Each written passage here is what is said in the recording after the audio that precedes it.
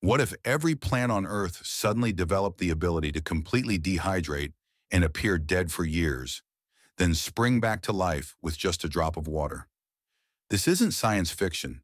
Resurrection plants already do this, surviving decades without water in a death-like state. But imagine if all plants could do it. Traditional farming would collapse overnight. Why water crops when they can survive indefinitely without irrigation? Drought-stricken regions would become agricultural powerhouses. Deserts could feed the world. Forests would enter suspended animation during wildfires or extreme weather, then wake up when conditions improve. But here's the terrifying part. Seasons would disappear. Plants could choose when to be active, creating completely unpredictable growing cycles. The food preservation industry would vanish. Seasonal agriculture would be meaningless. Bees and butterflies would have no idea when flowers would bloom. Predator-prey relationships would crumble as ecosystems become chaotic.